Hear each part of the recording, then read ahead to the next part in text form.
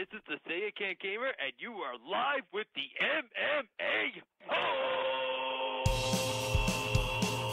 Mixed martial a-holes. MMA holes, MMA holes, MMA holes, MMA holes, MMA holes. You like to be a mixed martial a-hole.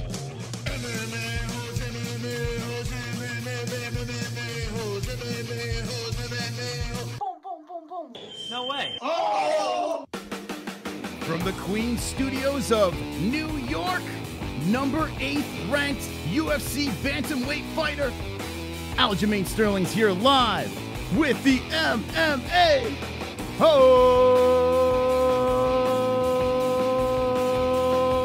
Yes, what's up, MMA Hoes?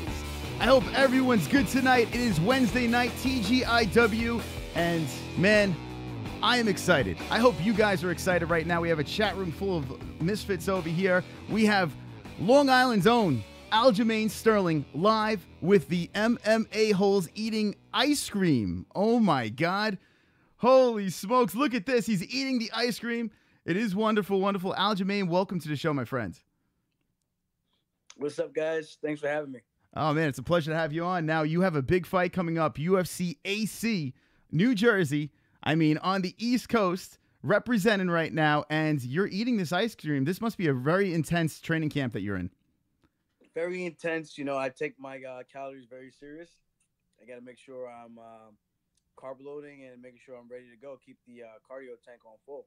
Yeah, I mean, Jesus. I mean, I've never seen this before. Everyone's eating this grilled chicken and vegetables and all this stuff, and you got what flavor ice cream is that? Cookie dough. Cookie dough. Well, is it organic cookie dough? How's this work? I don't think it's organic. But, No. I don't think it made it on the list. Now, is this a Matt Sarah thing? Is this a Matt Sarah training routine over here that you got going on? Where'd you learn this from? It's kind of my own thing. I eat a lot of sweets, man. When I start cutting down and my weight starts to get lower, I get like these weird cravings. I just you gotta feed it, man. You gotta feed the machine. That's what I always say. Feed the machine and keep the machine happy. Now, this is your first time on the MMA Holes. This is a flying circus of misfits. I got a bunch of lunatics in this chat room over here, and I see that you have a YouTube channel as well. And what I'm going to do is this. I have on screen right now your YouTube channel, and you have 1,048 subscribers. Look at this. You already have 1,048 subscribers over here, and my plan for today's show is to pump up them subscribers, throw some more subscribers your way, and get you going with this YouTube channel. Oh, hey, who we got over here? Oh, photobombing over here. What's going on? She's hiding. Now, is this the missus, girlfriend, wife? Who we got over here? Yeah, that's her. Oh, okay. She's real shy. Jesus Christ, this is unbelievable. I mean, I can't believe it. This is her big moment. I mean, you would think that she would like, being on camera and everything like that. This is no. No, she doesn't really like that stuff. Oh well. Well, what are you gonna do? I mean, so I guess you're the celebrity of the household right now, huh? For now. For now. We're working on her right now. Getting there. There we go. So Long Island, New York. I am an East Coast guy. I mean, I'm sure everyone knows from my accent and stuff like that. But everyone tells me that I always favor the East Coast guys. They don't favor the West Coast guys over here. And I'm starting to believe that this is the case right now. So I'm going to say negative things so people don't think that I just favor East Coast fighters. Strong Island. Represent. I mean, yeah, represent over here. Now, okay. You have Matt Sarah's gym, right? Was it Luongo, Weidman, Sarah? They're all at this gym that you train at? They're two different locations, but we cross train a lot. Oh, okay. Now, how is it with these guys, these crazy guys? I mean, Ali Quinta, I'm not sure if he's at your gym as well, or I mean, all these crazy characters that you get to train with. How do you get anything accomplished? I don't know if you saw my post today on Instagram. That was from this morning, our weightlift circuit with Tony Ricci, Chris Weidman, and I. And he's over here dancing behind me while I'm trying to work on my core workout and all these things, So then we end up having a full-on dance battle. I think Chris was more so doing the Irish river dancing thing. Yeah. I forgot what it's called, but yeah, the little hopping thing. I don't know, but it wasn't pretty for him. It wasn't pretty for him. But we have a good chemistry, man. I love these guys. We always manage to make practice and training a lot more fun and tolerable. You know, you start beating your body up and you're sore and you're waking up and you don't really feel motivated to get to the gym. But, you know, these guys are going to be there. You know, it's going to always be a great time. And you guys are going to get through it together. And it just makes training camp a lot more fun. Sure, I bet. Now, I got the video on the screen. I'm going to show the Oh. All right, here he is. Here's Aljamain. He's flexing, and there's some man creeping up behind you over here. I don't know. All right, I'm going to your story this. It's very romantic. I mean, it's... Oh, my goodness. He's really getting down. There's some dancing. Jesus Christ. Wait for the battle rap. All right, let me keep it going here. Check this out, guys. Oh, here we go. Yo, stop failing drug tests. Stop failing drug tests. Not cool. You gotta know what you put in your body. Because they saw and be a monster. Oh, that is great. That is absolutely great. That's priceless over there. Now, that happened today? That happened this morning. I don't know how we were supposed to get through the workouts doing that, but we got through it. Oh my God, Jesus Christ! What a character! What a bunch of characters you got going on over there. I had the pleasure to work with Chris at his Gotham magazine shoot, and goddamn, he's a funny dude. He is really a funny guy. He always has the right thing to say at the right time. I mean, what a funny dude over there. What's it like training with Chris? I mean, an accomplished wrestler. A gigantic animal, like he's tremendous. What is it like training with Chris Weidman? It's fun, you know. It's very competitive. We both are very similar in our styles in terms of grappling and top heavy wrestling. So you know, anytime he's trying to do something, I'm trying to do it just as well.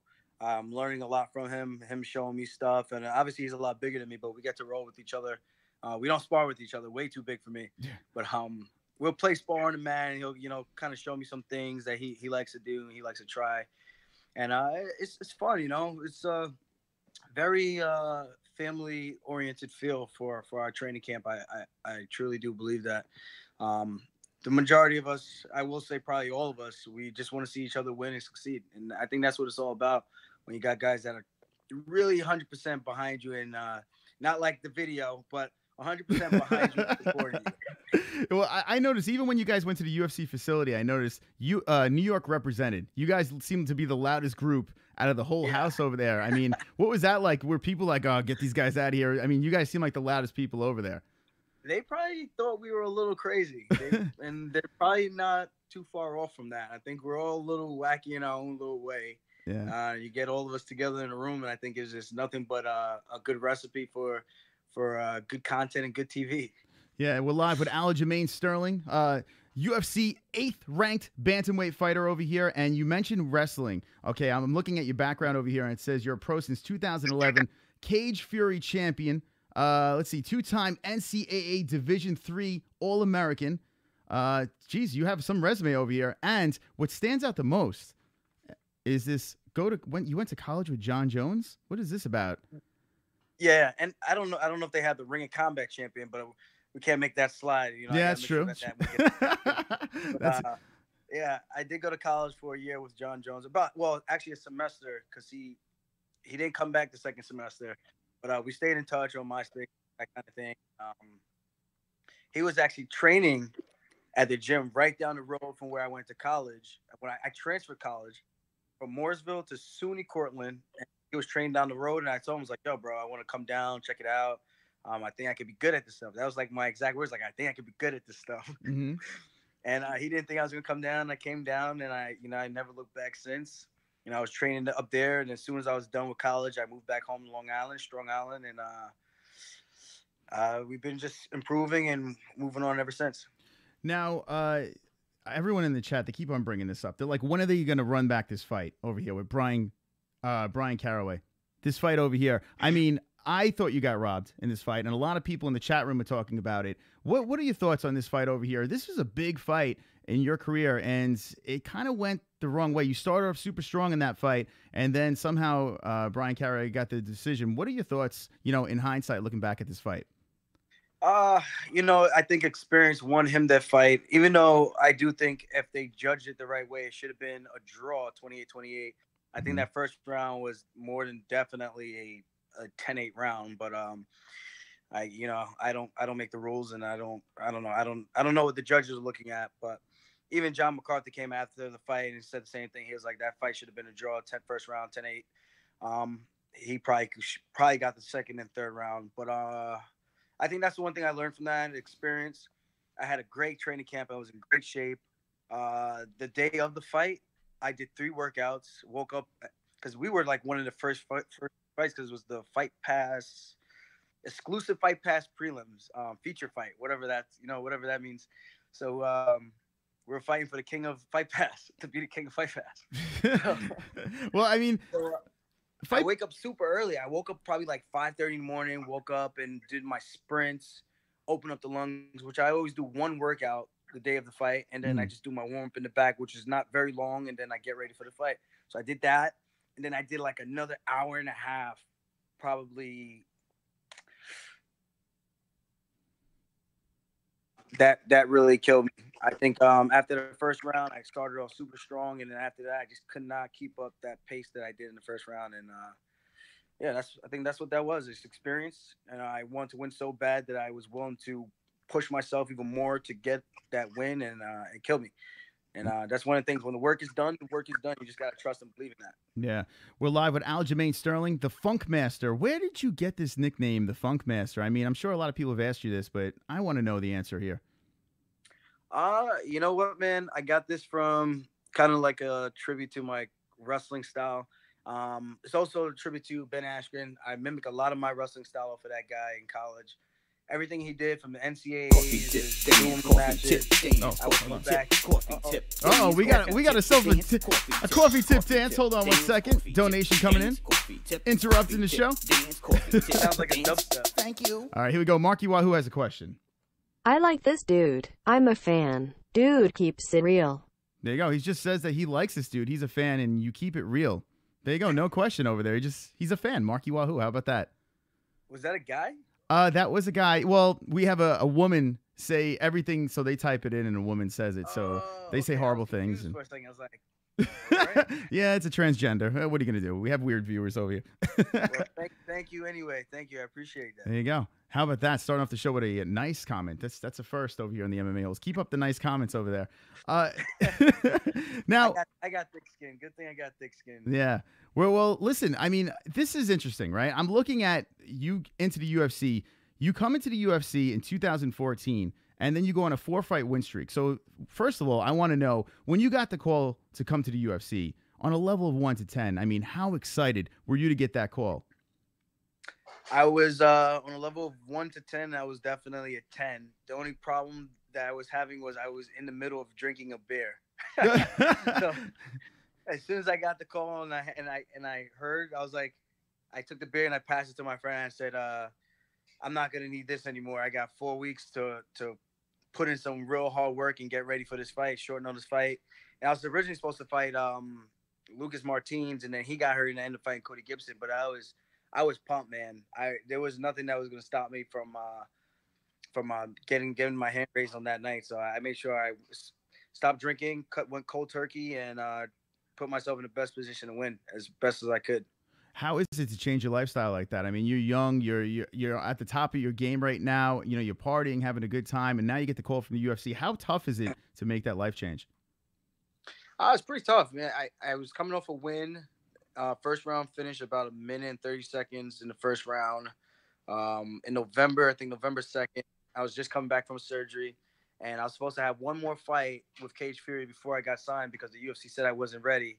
Brian Caraway actually got hurt, and that was the reason why I actually got into the UFC, because he pulled out of a fight, and it was just so funny how everything came full circle, and then we ended up fighting. Yeah, so I wasn't supposed to fight again until like April. So to take that fight in February, knowing that I was just hanging out partying and I was going nuts, I knew, I was like, dude, I gotta really make up for a lot of lost time to be anywhere near in shape to go 15 minutes. Now we're live with Aljamain Sterling on the MMA Holes. This is exciting stuff. Strong Island representing. Now, next to you, you said, was your girlfriend or your wife? I don't know if we got My that. girlfriend. Your girlfriend. Okay. Now, how long have you guys been dating for over here? Soon to be wife. Soon to be wife. 7 years. Oh, 7 years. She's actually saying hello now. Say hello. Hello. How are you? Hello. Okay, so 7 years. So she was with you through everything now. She's with you as you made your rise into the UFC. How tough is it for her to watch you get into that cage and compete?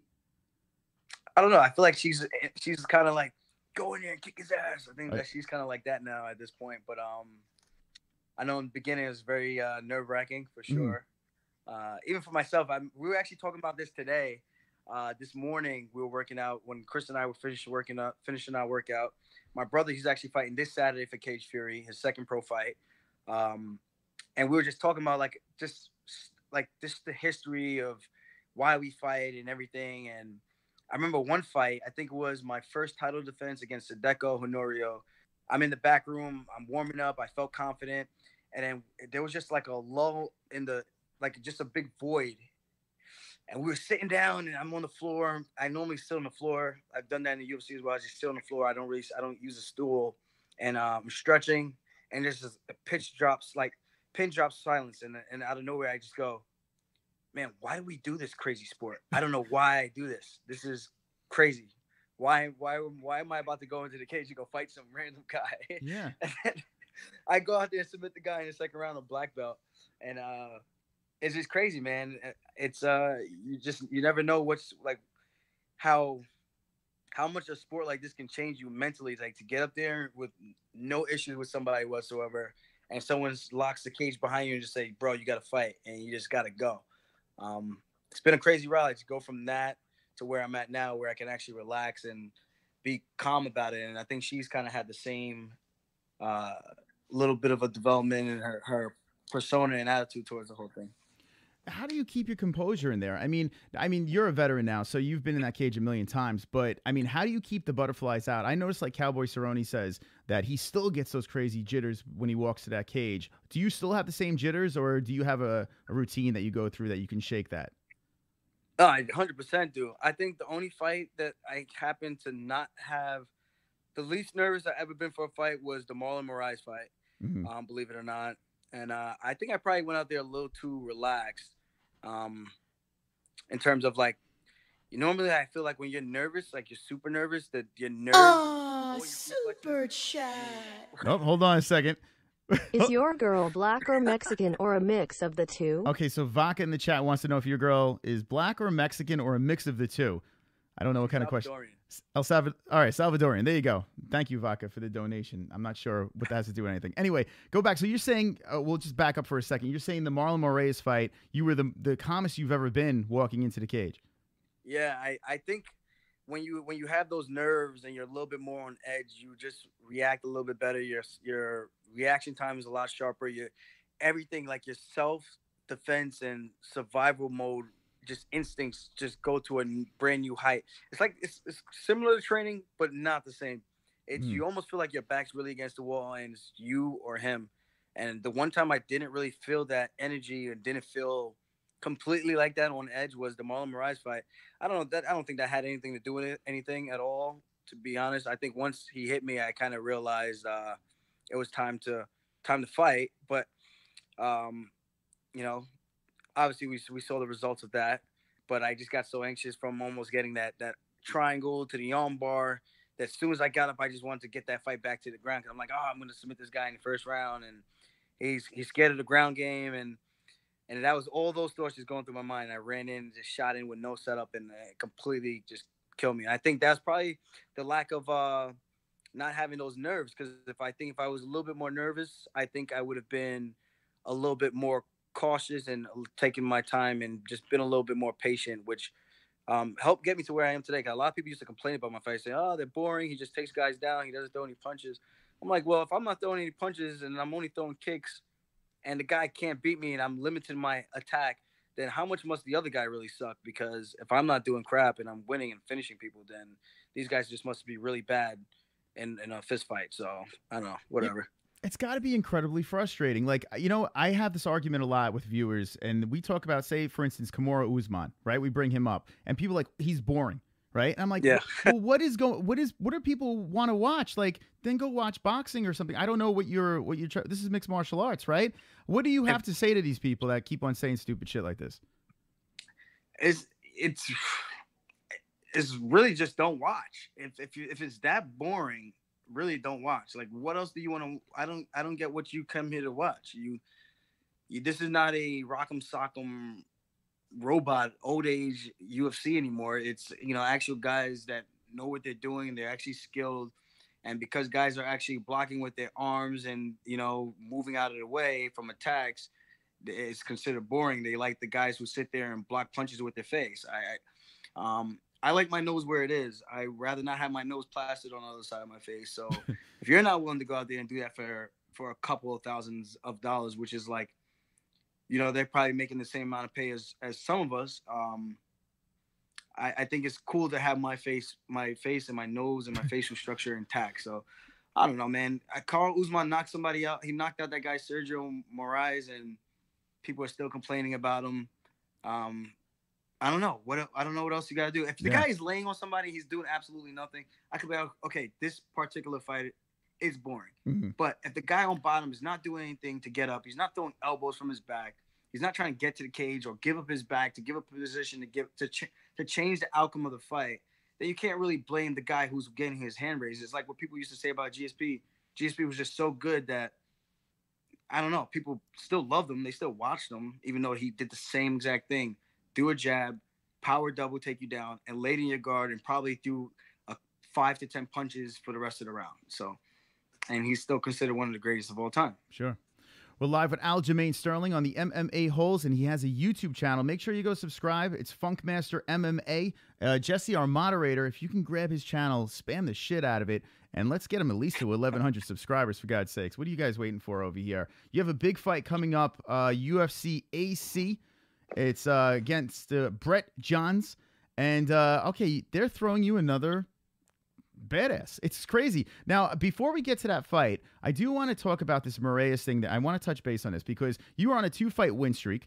Okay. You must have been super confident, especially going against Renan Barão. And not only did you beat him convincingly that fight, which some people were shocked. I mean, I don't know. I mean, I think that was a huge win for you. Coming off of that, I could understand how you could have the confidence coming into the Moraes fight.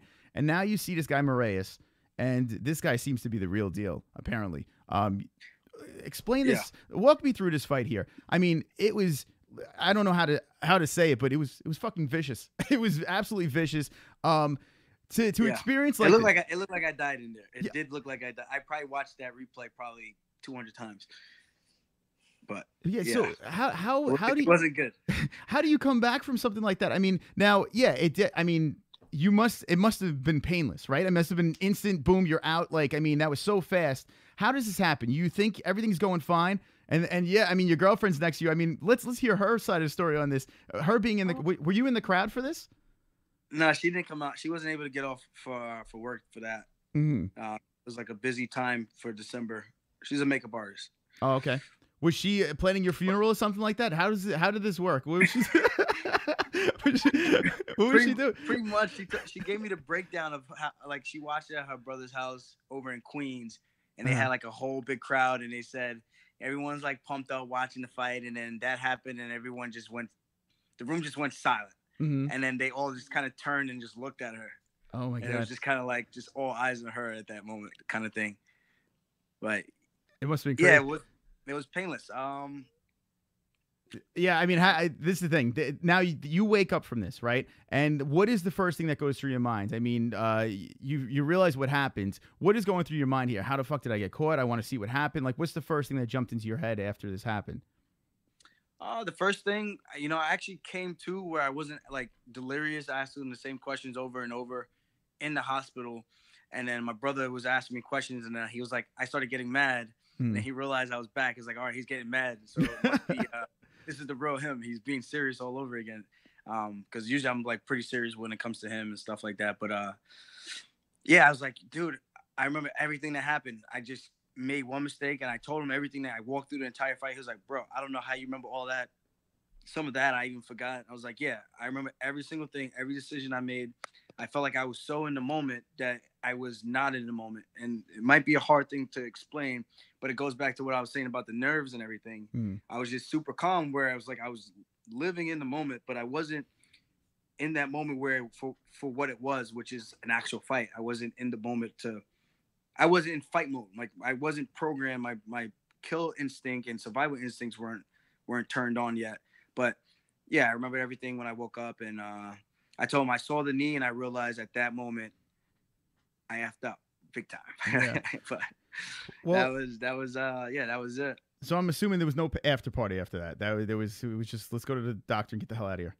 No, everything closed early over there anyway, and I wasn't gonna go drinking anyway because I wanted to make sure I didn't have any headaches, which was weird. I didn't have any headaches like that night.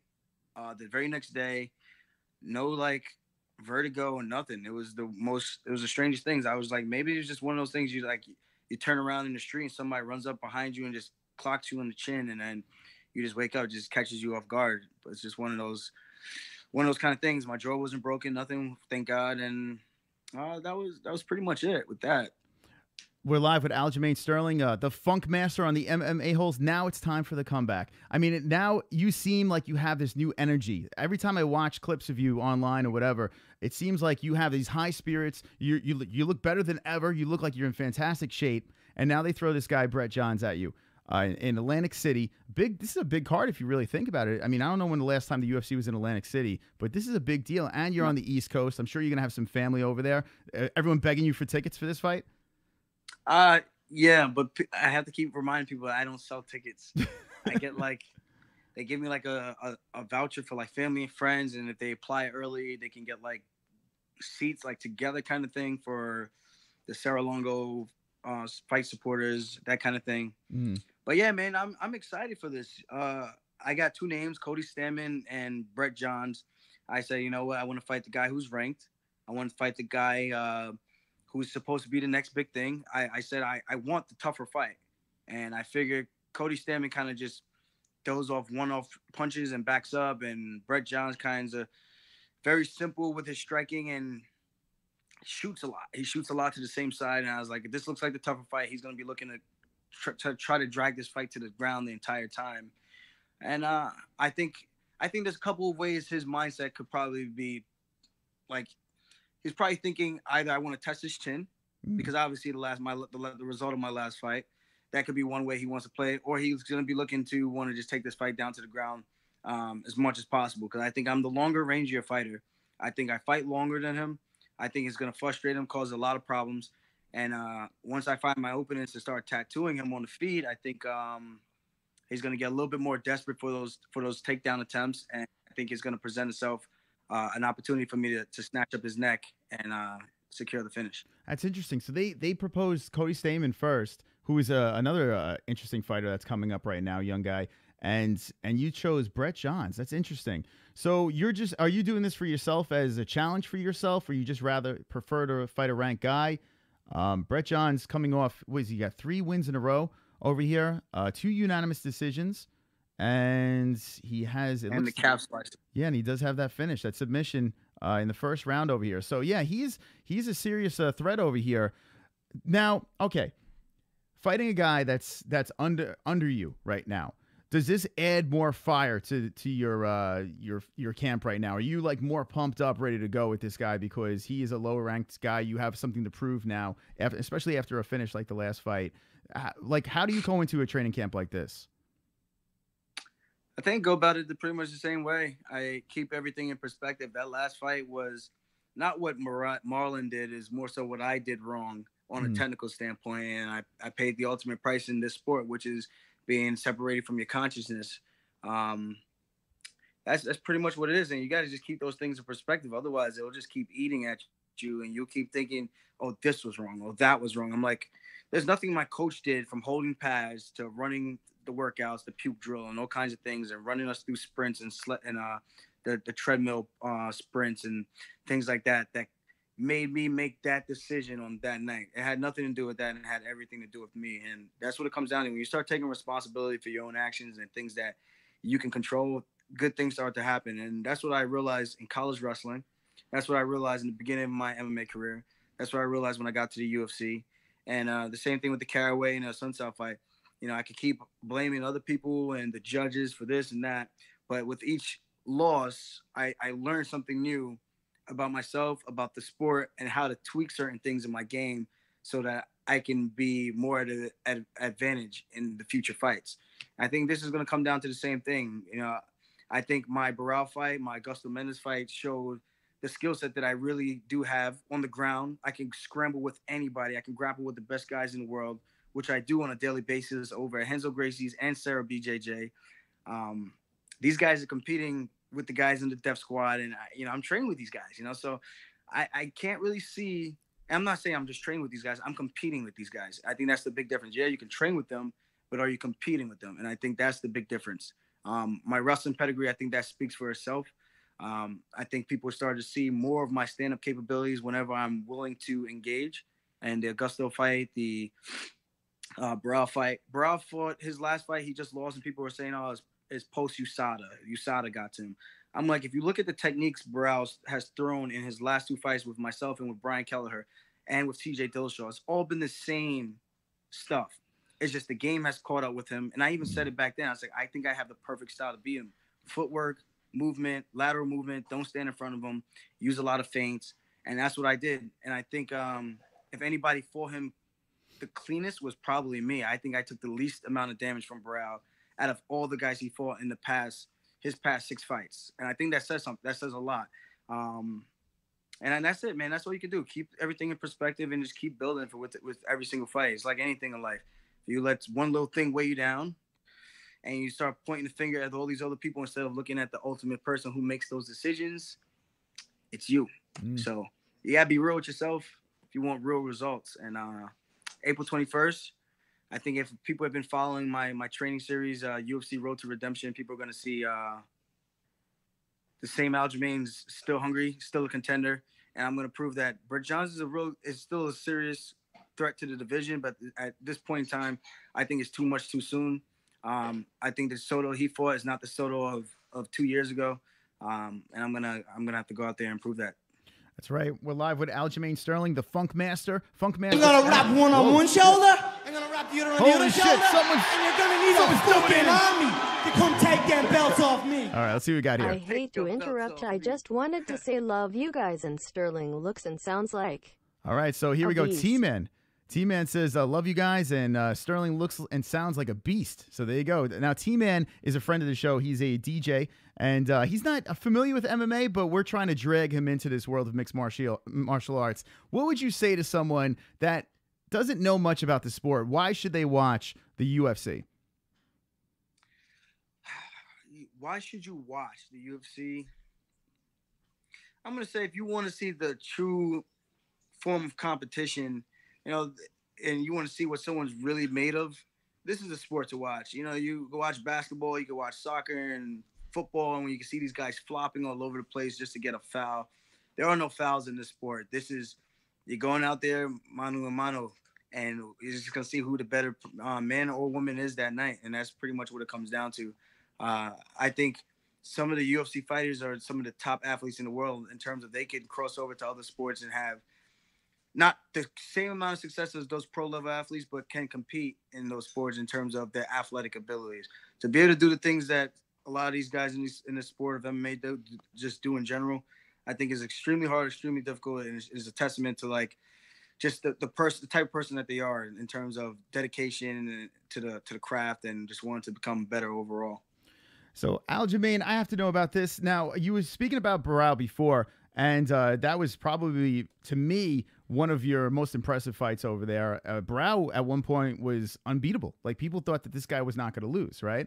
TJ came and did his thing, but yeah, you were super impressive against Barral. And the cloud, the big dark cloud that hangs over the UFC is steroids, right? I've noticed that you have been very vocal. I've noticed Weidman, Iaquinta, everyone's been vocal about this, and rightfully so. I mean, people are using these steroids and stuff like that, getting popped, this and that, and some people on top of the food chain, like John Jones, for instance, keeps on getting in trouble with this. What are your thoughts on steroids in mixed martial arts, and how can they clean this up? I have one thought process on that. If you're using steroids, you're just mentally weak. And if you feel like you need to revert to that in order to win, like if you feel you truly need that to win, you already lost the fight. So once you get caught and you can't fight, you can't make money. Then they say cheaters. If you're not cheating, you're not trying, I guess. But you know what, you're gonna pay for it at some point, and it's gonna catch up to you. Whether if it's not in the sport now, when you retire and all the side effects and everything catches up to you, I hope it was worth it. I hope you made enough money to the point where it was worth it, because the damage you're gonna cause yourself and your body for the future just is not. It doesn't make a lot of sense to me. I think it's criminal, man. To go out there in an already dangerous sport. Some people might be a little bit more timid, but if you're on the juice, it can automatically just boost that extra. I don't know the right terminology for it, but it gives you a little bit more of that fighting spirit in terms of you become a little bit more violent, if that makes sense. Mm-hmm. More willing to do stuff, take risks, almost like the Vitor Belfort. The Vitor Belfort off the sauce and the Vitor Belfort on the sauce, two completely different animals. I think that's the best way to even compare it in terms of comparison, to let people know like what I'm trying to say. You got the timid Vitor who goes out there, he doesn't have that same pop and doesn't have that same killer instinct compared to the Vitor Belfort when he's on the sauce and he's feeling confident and he knows if he touches you and he just swings, he's gonna put you down. It's a completely different animal, night and day. We got another subscriber. Look, you're bringing in the views. Speaking of subscribers, make sure you subscribe to Aljamain Sterling. He's at 1,057. So we got a couple of peeps going over there. Go over to that channel, rate his channel, subscribe to the future bantamweight champion of the world, Aljamain Sterling, the Funk Master. That's right. Have you prepared what you're going to do when you have that strap around your waist and you rise back up the rankings? What are you going to do? What's the first thing you're going to buy? First thing I'm going to buy, I don't know if I'm going to buy anything. I'm going to take my victory lap, travel a little bit, and I'm into wrestling. I like coaching kids. I coach at bowling high school. It's a sport that kind of gave me this platform and helped start everything. It was like the catalyst in all my success. So I learned that through wrestling. If you can wrestle through 4 years of high school, 4 years of college, everything in life is easy. There's nothing that's going to be harder than that grind. Every day, waking up for practice, doing 2 a days, lifting in the morning at 6 a.m., and having to be there in that morning lift 2 times a week, running sprints, hill sprints, and things like that. It's a whole different animal, man. I think that really helped mold my mindset, and that's why when I go out there, I truly do feel like, I have a mantra that I always say to myself. It's I'm too strong, too quick, too tough, and I can't. And that's what I truly believe in. I go out there and I feel those things. I know if he throws a punch, the same thing I feel is the same thing he's gonna feel, and he's gonna need a whole lot of that in order to put me out. So you got to put me out in order to get me out of it, because other than that, there's gonna be no quit. I'm gonna find a way to win, and that's just what it is. It's just that wrestling mentality. You figure it out. You're down 20 seconds. You're down a few points. You got to go big, and you got to if you want to get your hand raised at the end of that match, and that's what it comes down to: being able to take risks, being able to go after it, and just digging deep. Aljamain Sterling has a big fight. UFC Atlantic City, Saturday, April 21st, 2018. It's coming right around the corner. It's the Barboza versus Lee card. We are going over weeks. Oh, man, you got to be pumped up. You got to be fired up to get back into that cage. We're looking forward to seeing that. Now, what I want to do, this is the part of the show where I'm going to take some questions from the chat. So if you guys have any questions, drop them in the chat over here. I'm also going to open up the phone lines and see if these knuckleheads have some normal questions for you, Aljamain. Probably no, but we'll try it anyway. I will say this. I've been doing my vlog series. I do my own editing, that kind of thing. So when you guys do check it out, I do try to put some technique in there in case anyone's interested and they want to try some stuff out. Single leg takedowns off the cage, double leg takedowns off the cage, the type of different lifts that I do, that kind of stuff. I don't want to give away all my secrets in one vlog. I try to spread it out, so I spread the love out so that everything doesn't kind of run dry after a while. So I give a little bit away each time. So if you guys want to check that out. That's right. Funkmaster MMA. Go give him a subscribe over there on YouTube. Are you trying to push it over to YouTube? I mean, I noticed a lot of people are doing this. We only did this show for like a year and a half. And Jesus Christ, YouTube is fantastic. It's absolutely fuck the demonetization. You can still make money over here and have fun. And are you looking to take the Sterling Show to YouTube? Is that the move? That is the ultimate plan. I don't know how the whole money thing works on monetizing. I know they did change that, but that's not really why I've been doing it. I kind of just wanted to build a following and just kind of share what what I know and some of the things that I believe in. I just got a lot going on. I think out of all the fighters, in terms of actually having some content that people might be willing to want to watch, I think I have a good amount of that to deliver. So that's pretty much what it is. So if you like it, you like it. If you don't, let me know you don't like it. Either way, it's all good. I'm still gonna be doing it because it's what I like doing. There you go. We got 1,060 subscribers. Make sure you keep going over there. 1,061, 1,100. We're going to have a goddamn party over here. The phone lines are open, 516-522-0267. Call in. Call Aljamain Sterling. This is your chance to talk to a ranked UFC fighter over here. What are you waiting for? Call in right now. And here we go. Okay. What the fuck? You just hung up on me. That was Jose. Hopefully, Jose, call me back. Stop. Don't hang up on Aljamain. How dare you do it? With you, Jose. Stupid ass. What do you do with your... oh, here we go. Kenshiro Ryu, welcome to the MMA Holes. Another New Yorker right over here. You're live with Aljamain Sterling. What's on your mind? Hey, Aljamain, have you ever thought of doing a Anthony Johnson and move up to 155? That's a good question. 155. Whoa, 155. Yeah, that's crazy. It's a couple of weight classes. Yeah, because I do get pretty whenever I see him like doing the weigh-ins, he looks a little bit too slim for his height. And I think his muscles are screaming for more power. I think he'll do better at 155 than 135. Okay, cool. Kenshiro. So he says he thinks that you would be better at 150. I don't know what he's saying. He's saying you'd be better at 155, maybe because you look big for your division. Maybe that's what he's saying over there. I don't know. Well, I do. My last 2 fights, I've been over 165. Probably within a week after weighing in. But okay. I don't carry that weight. I don't carry that weight well. Meaning, I get more bloated. I get chickmunk cheeks, and once I start working out, I just start to thin out really quick. So I think it'll be a little tough. I got a small frame. I got long arms, long legs, skinny legs, but I got a small frame, so I can't really hold the weight well. So you're saying the fight week, you're walking around at 160, 165, somewhere around there? Yeah, 1 week after. Holy shit. Oh, 1 week after. Okay. So, all right. So let me get this straight. So when you're cutting, what do you walk around as? You walk around at 165? Like right now, this morning I was 153. Okay. Sunday I was 160. Sunday I was probably Sunday I was probably like 64 actually, if I'm being completely honest. But that's what I'm saying. Like my body, the weight fluctuates so easily. It's kind of crazy. But I have 2 days of working out, and I'm back down to 53.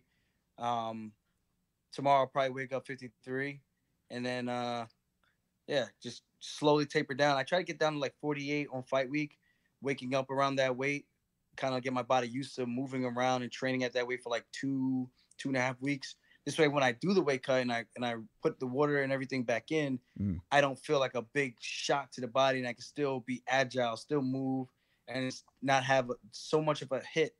I'm gonna wrap one on one shoulder, I'm gonna wrap the other on the other shoulder, and you're gonna need a fucking army to come take them belts off me. This is T-Man again. We have a DJ and 3 awesome MMA podcasts. I would say YouTube is officially back to the fun. There we go. All right. Days. Thank you, T-Man, for the donation. Appreciate it. And yeah, that's right. He's a YouTube DJ coming in, and yeah, he loves it. So I got a quick question. With the weight cutting thing, which fight was your worst weight cut? My worst weight cut in the UFC or just in general? Well, I guess in general would be a good answer. Well, this was I think my second title defense. Oh no, actually this was my first title defense. Honorio was my second. Casey Johnson. For that fight, that was for Cage Fury. I was 6 pounds overweight the day before.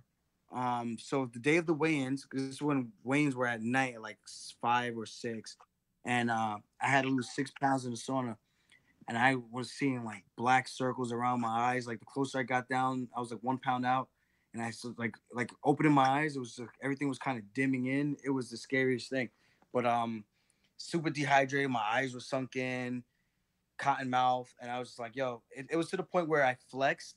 And it hurt so bad, like my rib cage and everything. And yeah, man, it was a bad weight cut. That was the most I ever pulled. The most water I was able to pull. And you got to realize I'm fighting at 135. So the most weight for me to be pulling 6 pounds the day before is a lot of my body weight. That's a pretty good like body percentage. If I was a heavyweight, it's completely different. But at that weight, I'm already depleted, and then cutting 6 pounds of water. It was pretty scary. I didn't think I was gonna make it. That was the first time I actually thought I wasn't gonna make weight. You know, I always make weight if I, you know, and then that was the one time. It was scary as hell, but I made it, and we won. What do you think about the extra weight classes that they want to throw in between in the divisions? I think it would be good for 55 and 70, and even 205 to heavyweight. It's just weird because you have that big gap from 55 to 70, and some guys are in between. It's like, I think I'm in between. I could probably be fighting at 140 more comfortably than at 36 and not have to do such a crazy weight cut. But I think things are just, I don't know, it's just tough, man. Where does everybody go? Yeah. Everyone's always going to be looking for a competitive edge, and like, I could cut down and I could rehydrate and be the bigger man in there. So that's what it comes down to. There you go. All right, opening the phone lines back up, 516-522-0267. Get in on the lines with the Funk Master. We're going to take a couple of calls, and then we'll let you go. Yeah, I'm fascinated by the whole weight cut thing. I always like to ask everyone, the fighters, about it because it's got to be yo-yo, man. It's got to be brutal. Sucks. It's got to be brutal. All right, here we go. Okay, Jose, we got you on the line live with Aljamain Sterling. What's on your mind, my friend? Hey, what's up, man? Legitimate fucking top 10 in the UFC. That's a fucking real deal killer we got right there. Good shit for getting him on the show. Yeah. What I wanted to talk about real quick, I just want to shout him out because, you know, he took a fucking tough loss, man. That was a nasty knockout. And people were trolling him, talking about, oh, he did the dab. And I noticed that he responded and was like, you know what? Yeah, I did do the fucking dab. So I want to give him props for being able to take that sort of negative criticism, because that's a big thing, like on YouTube, is that people troll the shit out of you. And he just turned around and was just like, yup, I fucking did. So what? So that's fucking awesome. And then the other thing that I noticed from the interview, he's a very well-spoken guy. He's a very intelligent man.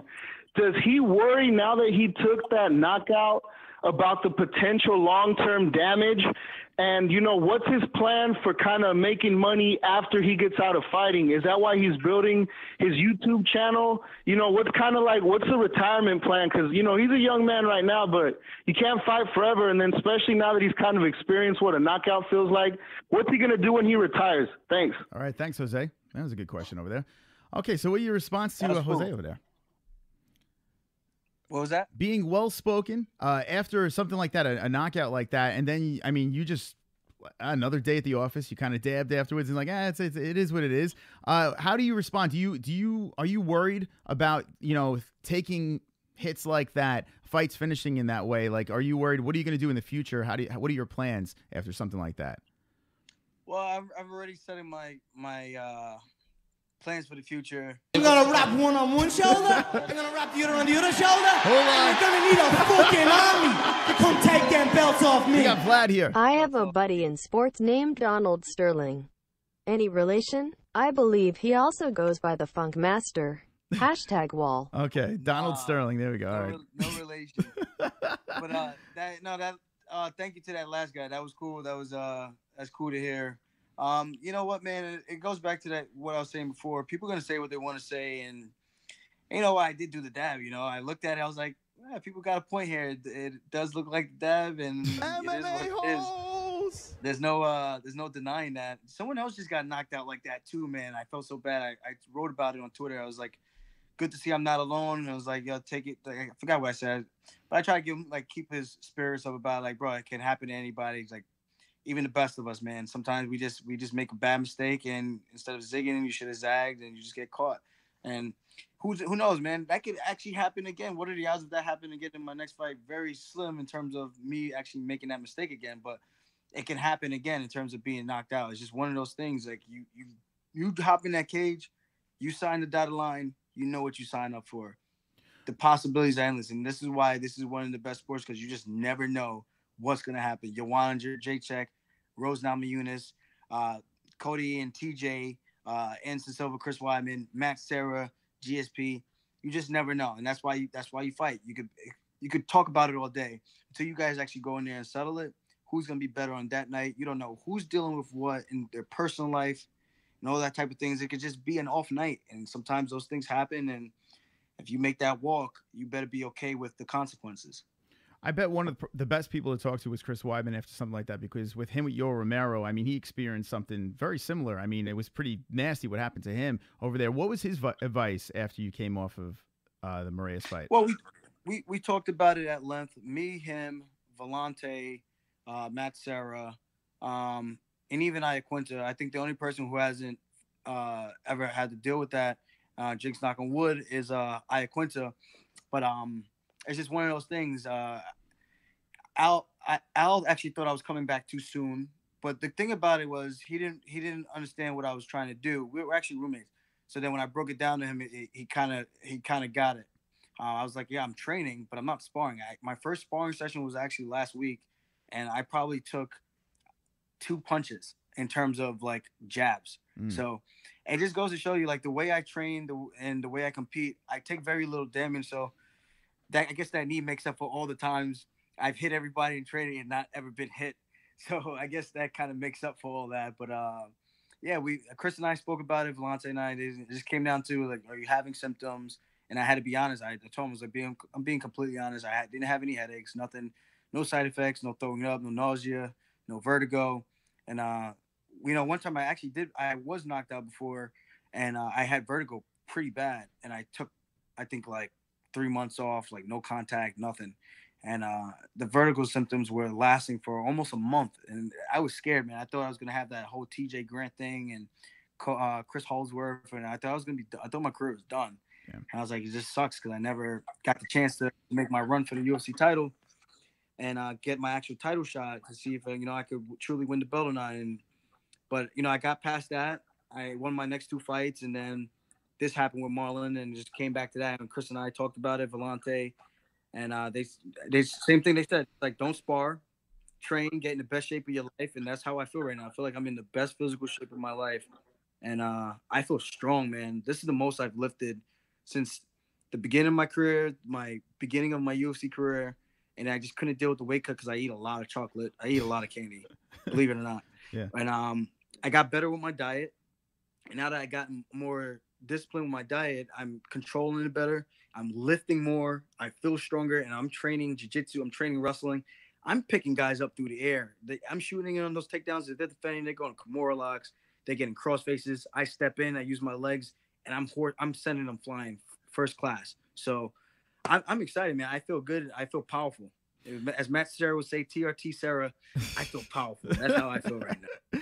Oh, we're live with the Funk Master here, Aljamain Sterling, and here's his Instagram. I'm showing FunkMaster_UFC. You look to be in the best shape of your life right now. Now, they're talking about what's life after the UFC. You're 28 years old. Do you feel that this is your last run? Like, where do you feel like in your career? And then what is life after mixed martial arts?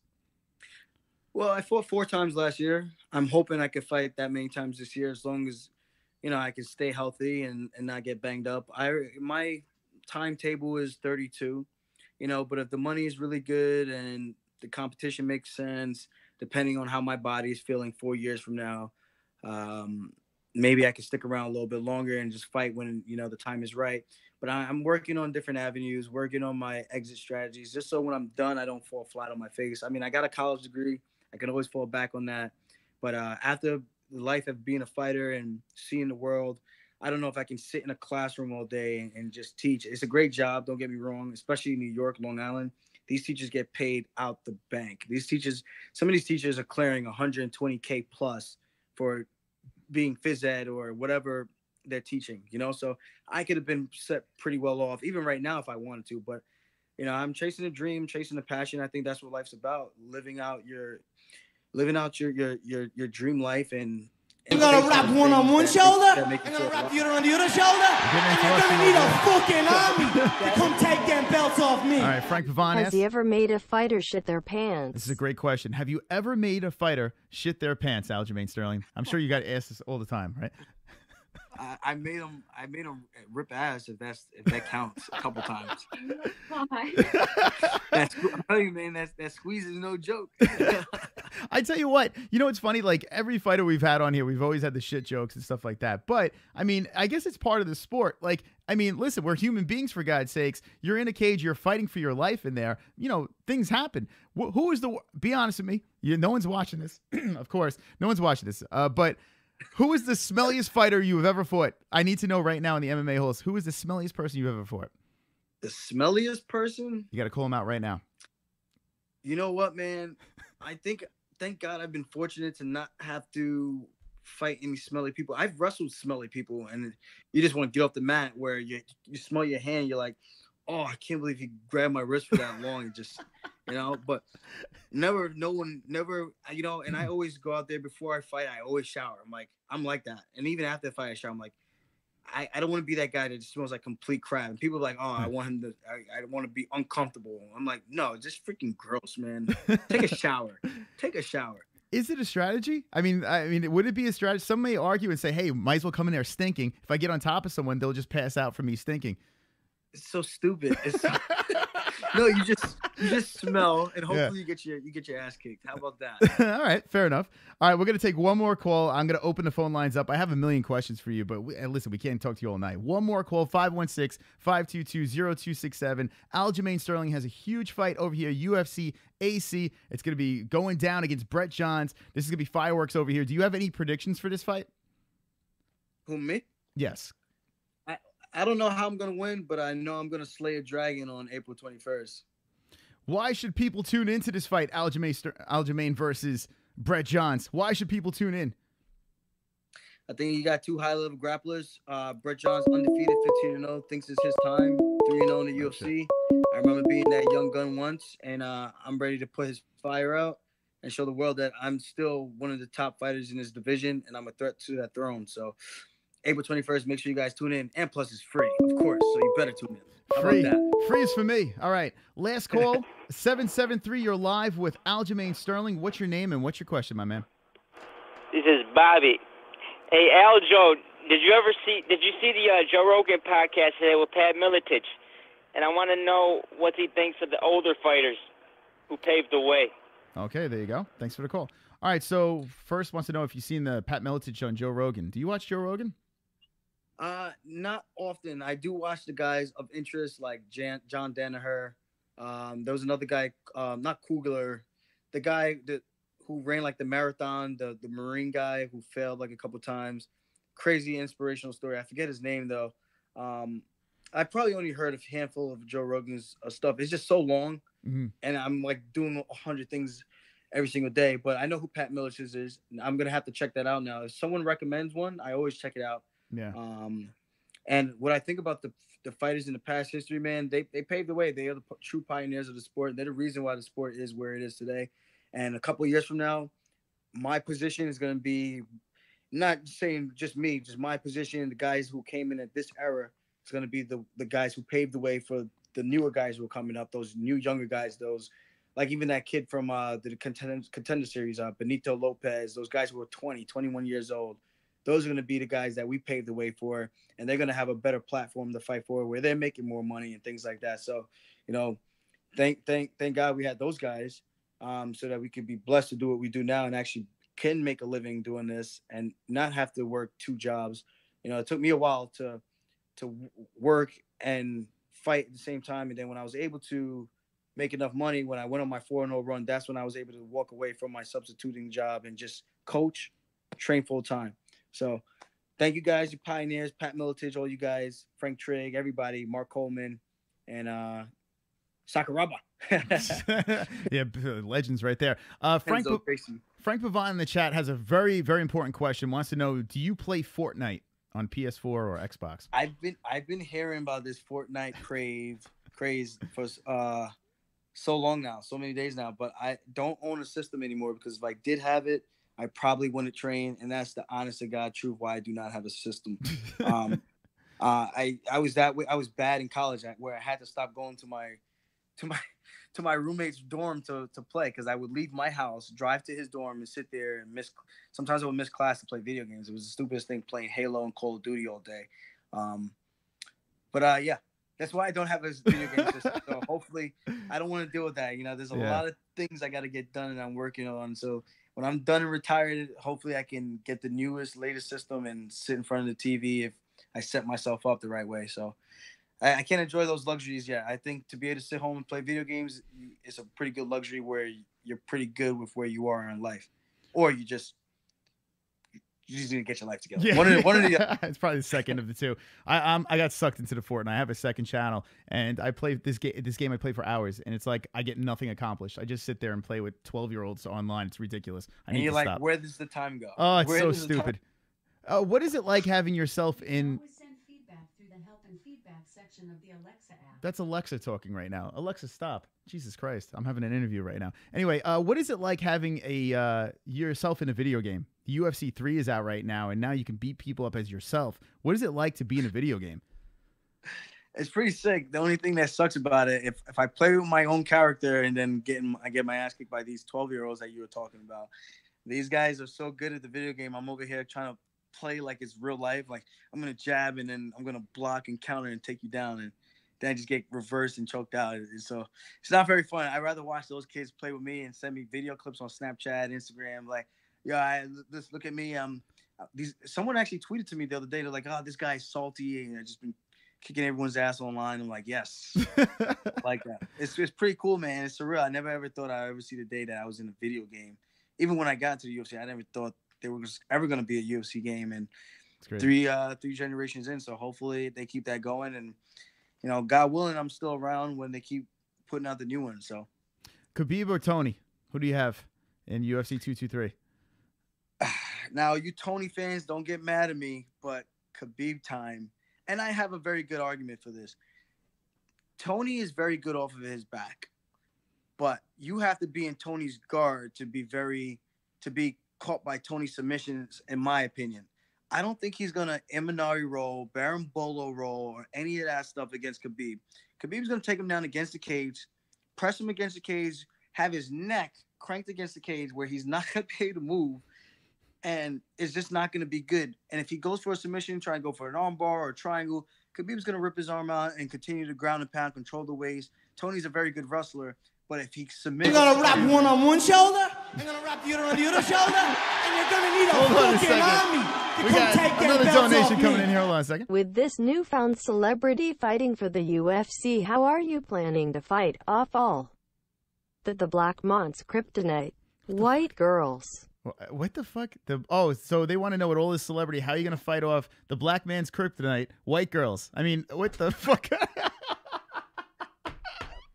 That's actually a question right there. I don't know how you want to respond to that. I like... What a question. That's how I fight it all. You don't see that on Ariel Hawani. I'll tell you that right now. You're not going to see that on Ariel. Oh, my God. Anyway, I don't know what the fuck happened. Anyway, I noticed with Khabib. Yeah, well, real quick, Ally Kenta, I noticed on Ariel's show, said they have to pay me a lot of money to fight this man. Like, this is a man in the division. He says, you have to pay me a lot of money to fight Nurmagomedov. I mean, this guy is the real deal, right? What are your thoughts on this guy? I mean... 100%. You got to think about it. Edson Barboza is a world-class striker, world-class Muay Thai fighter. If he's ripping those leg kicks, ripping those body kicks, and Khabib is just checking them, taking them on the forearm, and those do not feel good. I tell you, I don't know if you ever taken a Muay Thai class and had a guy just through the shields, the Thai pads, when they're ripping those kicks from a good fighter, throwing those kicks through the pads, you're going to feel it. Now, imagine those crushing into your forearms a couple of times, your rib cage. Khabib's walking through it, hands up high, just goes blitzkrieg, throws a couple of punch combinations, diving in on the legs, your back hits the cage, and then he's dragging you to the mat. That's not a fun 15 minutes, and that cannot be a fun 25 minutes. I don't care who you are. I don't think Barboza could have fought a better fight, in my opinion. Like, if they had a rematch, what does Barboza do differently? You know what I mean? Hope that one of those spinning wheel kicks connect, because I don't know. I think in order to beat a guy like that, you have to catch him clean on the chin, and it has to be a stand-up strike. That's my personal opinion. You're throwing kicks, and you're leaning backwards, and all your weight's on one foot, and your back ends up against the cage. You can't really effectively throw those kicks because there's no room for you to clear your hips and to lean back and get that range. So I just think stylistically, it's gonna take a very good boxer with very good takedown defense that can beat a guy like Khabib. And I think Al's right. Like, if he was in my division, like if he was the champ, I would be not very happy. I would not be very happy. I'll tell you that. And honestly, I think I could be that Khabib type of fighter. I think I've shown my ground and pound could be very vicious with those elbows. And when I take guys down, I'm pretty relentless when I'm pursuing that takedown, especially against the cage. I'm excited for April 21st. I don't know about you, but I'm excited. I'm excited about it. That's right. I'm excited for April 7th for Ally Quinta, and I'm excited for Khabib time. I think it's going to be a sick fight. Raging Al's on to what? UFC 223. You're following not too far after with UFC AC. I mean, you guys got to be in each other's corner going crazy, for each other.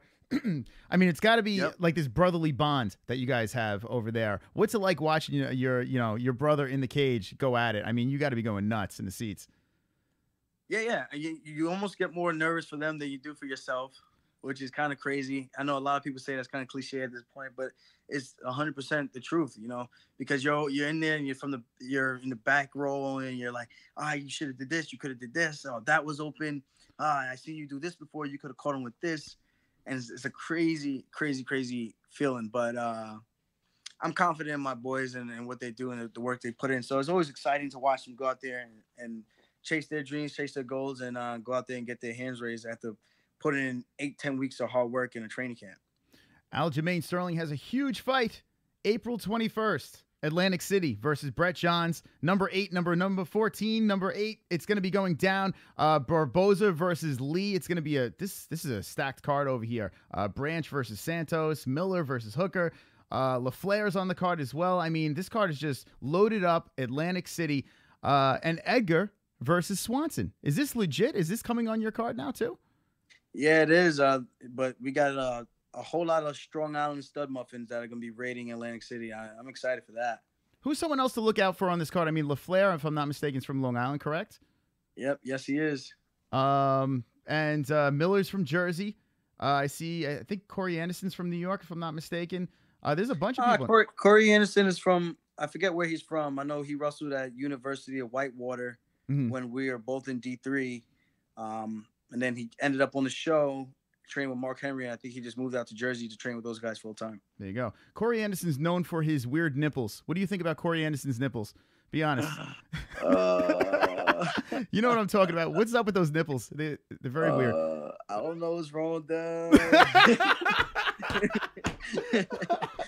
Yeah. All right. At least you know what I'm talking about here. I mean, I can't stop looking. I don't know what it is. I'm like, there's something going on with his nipples over there. What would you have to say? If I were fighting him when they were announcing us and we're looking at each other from across the cage, I'd probably just go with both hands. You'd know Corey. All right. Well, Aljamain, listen. Throw him off a little bit. Are you going to do anything at the weigh-ins over here? Do you have anything special planned? Are you going to be talking some smack in Atlantic City?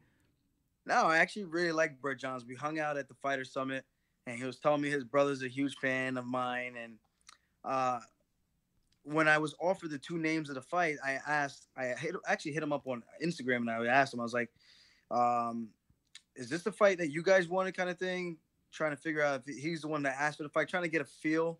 I'm like, because there's a different type of way you take it, a challenge, someone's kind of like specifically asking for you. And I was like, okay, so if this is the fight that you want, I'm going to make sure you get the fight that you want. So that's kind of the way I look at that kind of thing. And we've been pretty cordial, but I know what it is. At the end of the day, we're all in the same weight class and we're all chasing the same thing. So in order to get to my dreams, I have to crush his, and that's just what it is. It's such a cutthroat sport, and only one guy could go out there and be the winner for the night.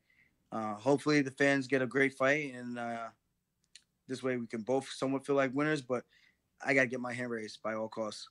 Aljamain Sterling's fighting April 21st, UFC AC. It's going down in Jersey. It's going to be fun stuff. I have one last question, and I want to know what UFC fighter is your least favorite? Who can't you stand? Who is like you cringe? Is it a Colby Covington? Is it a Conor McGregor? Who is the one UFC fighter that you just cannot stand? I don't have anybody that can't stand. I think I'm pretty respectful of everybody in terms of that we all do the same thing.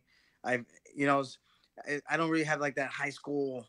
Oh, I can't stand this person because their interview and they sounded like this. But I mean, there's some people I could be like, I would never hang out with that guy or girl. Like she's such a, let me not say loser. Well, yeah, pretty much. I could never hang out with that person because they would just be not a good time at all. And there's some guys you'd be like, I would like to have a beer with that guy because they just seem like my type of person, you know. But there's no one I can say like, I just can't stand that so and so. But you know, it is what it is. I feel like all the fighters are weird. To be doing this kind of sport, you have to have something a little bit off upstairs. And yeah. You know, it seems like you have the right attitude, right? I mean, you seem like a fun-loving guy. You're not looking for any trouble. You're going in there, you're competing, and these are people that are doing the same thing. They're all going for the same thing. So you seem like you have a lot of respect for the sport. What do you think of a Colby Covington? I don't know what to think about the guy. I if there's anything I would say is I think he's trying a little bit too hard. I think he's trying a little bit too hard to get attention. I think there's other ways he could go about getting attention. I'm not saying not talk crap, but I think some of the stuff he says is a little borderline over the top. And it's one thing if you're going to say what you say and stand by it. It's another thing to say what you say and then kind of hide behind someone else and threaten to call the police and that kind of thing. I think that's a little, I'm like, as a fighter, it just seems kind of weird. Like, you're supposed to be the tough guy. You can't do both. You know what I mean? You can't teeter that line. So I'm gonna be the tough guy. I'm gonna talk my crap and I'm owning and take my butt kicking like a man if someone confronts me, or dish out the butt kicking if you decide to confront me. But you're not gonna, like the whole thing for Verdum. I don't know exactly what happened, the whole boomerang thing, and then him saying I heard he said something for Fabricio first, and Fabricio confronted him. And then he kind of like starting to call I don't know if that's the case. That's kind of weak if you ask me. And the whole thing with Mike Perry and saying talking about his ex-girlfriend, and I'm like, I don't really see. And mind you, I remember my whole thing with Brian Caraway, but I never once slandered Miesha Tate about being how she looked or anything like that, or her appearance or anything. I talked about Brian being second fiddle to her, and only because she fights more, she was more active, and he was okay with being a fighter and her being in the limelight and him not actually trying to chase his own dreams and ambitions. So one thing you're gonna say, I'm gonna take a break and I'm gonna let my girlfriend pursue her dreams, that kind of thing, that's cool. But that wasn't the case with him, and I called him out for that. I'm like, dude, you need to take a fight. You've been pulling on the fights for the past 4 years. Are you gonna fight? Are you a fighter? Stop taking up space in the rankings, that kind of thing. But to say, oh, your horse-faced ratchet girlfriend was a little, it's crazy. It's a little over the top. It was funny. It was mean. But it was over the top. It was over the top. It was like, dude, we're going to start insulting, I don't know, insulting mamas and families. I don't know. The fight's between you and I. And, you know, I don't need to bring everybody else in that. I think that's just what it is. It's funny you say that, because anytime he tweets, it's like, I hate that I laugh. You know, to me personally, I'm not a big fan of him, to be honest. But I like trash talk, but he just does it in a weird way. It seems a little too far, right? It seems too forced. 100%. You know, but 100%. How funny though, like when he says these things, he's like, what the fuck is wrong with you? Like the ratchet, like girlfriend thing. He's like, what is going through your mind right now? Do you think he has a PR guy that's like pulling his hair out? Like, dude, are you serious right now? And the craziest thing is not like he's the most talented guy in that division. It's like, I can understand, like, imagine if Conor was saying stuff like that, it wouldn't have been like the end of the world. Like, people would not be like, oh, you can't talk like that because you suck. But people are saying to him, like, how you talking like that? And your physical abilities, especially what you showed in your last few fights, you don't suck, but people are saying like you suck. I'm not saying he sucked, but people are saying you suck. And then the fight that I watched with Damian Maia was not looking good for him. And he was able to turn it around towards the end of the fight and pick up the decision win. But boy, he got busted up by a guy who's not known for his stand-up whatsoever. You know what I mean? So I don't know. It's a weird thing, but he's getting his name out there. Kudos to him for that. But I just think there's a better way to do it. Yeah, you think? I mean, Jesus Leave Christ. Leave the girlfriends out of it, I think. Yeah, he goes a little bit too far. All right. Aljamain, listen, I mean, I have a million. I could talk to you all fucking night. It must be a New York thing here. And Queens represent to the girlfriend. Queens over here represent Queens in the house. Respect. Long Island respect. I was actually in the building for Chris Weidman's fight with in the Coliseum. God damn, that place was electric. Were you there for that fight? You were there for the yep, right in the front, cage side. Well, not cage side, but right in the front with Al and the whole Law MMA crew, Cerro Longo crew. I mean, wasn't that electric? I mean, I was trying to tell people, I don't think people understood. It didn't translate on TV like if you were in that building, the Coliseum. There's something about it that it was just completely fireworks. It's the hometown hero, you know? It's just one of those things. You're in the moment. Everyone knows who he is. He's the people's champ. He's Long Island's champ, you know? I think just about everybody in Long Island knows who Chris Weidman is, and it's pretty cool to go out there and fight in your hometown.